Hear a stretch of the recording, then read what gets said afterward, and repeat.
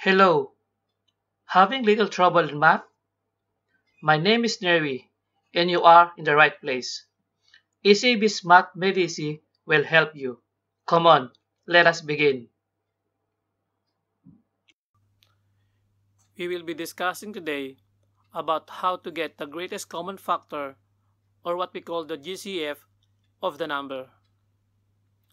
Greatest common factor, or GCF, is the largest common factor of the numbers. We are going to use prime factorization to get the GCF. What is the GCF of 9 and 12? 9 can be factored out by 3 times 3. The prime factors of 9 are 3 and 3. We are going to factor out 12.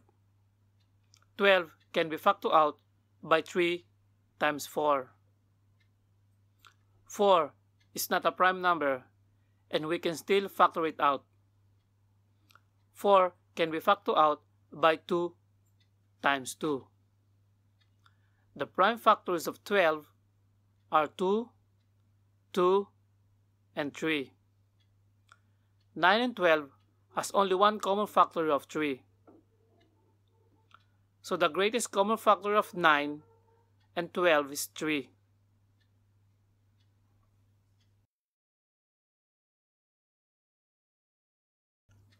Our second example is to get the GCF of 12 and 24. 12 can be factored out by 3 times 4. And 4 can be factored out by 2 times 2. The prime factors of 12 are 2, 2, and 3. 24 can be factored out by 3 times 8. 8 can be factored out by 2 times 4. 4 can be factored out by 2 times 2. Prime factors of 24 are 2, 2, 2, and 3. The common factors of 12 and 24 are 2, 2, and 3. Next step is to multiply them all. 2 times 2 times 3, it is equal to 12. The GCF of 12 and 24 is 12.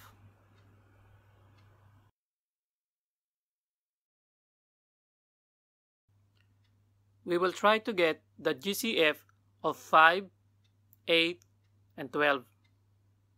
5 can be factored out by 1 times 5. The prime factors of 5 is 1 and 5, but you don't need to write 1 because 1 is a common factor of all the numbers. 8 can be factored out by 2 times 4. 4 can be factored out by 2 times 2. The prime factors of 8 are 2, 2, and 2. 12 can be factored out by 3 times 4. 4 can be factored out by 2 times 2. The prime factors of 12 are 2, 2, and 3. 5, 8, and 12 has no common factors, so it means, as I said before, that 1 is common factor to all numbers. So our GCF of 5, 8, and 12 is 1.